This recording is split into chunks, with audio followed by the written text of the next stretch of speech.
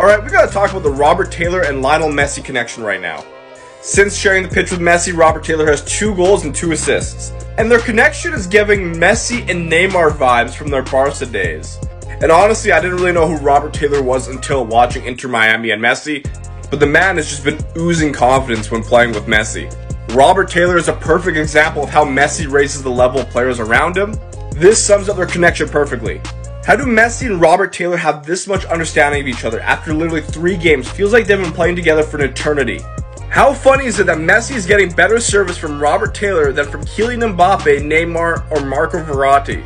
Now, I feel that's a bit of a reach, but regardless, Robert Taylor and Messi have been entertaining to watch.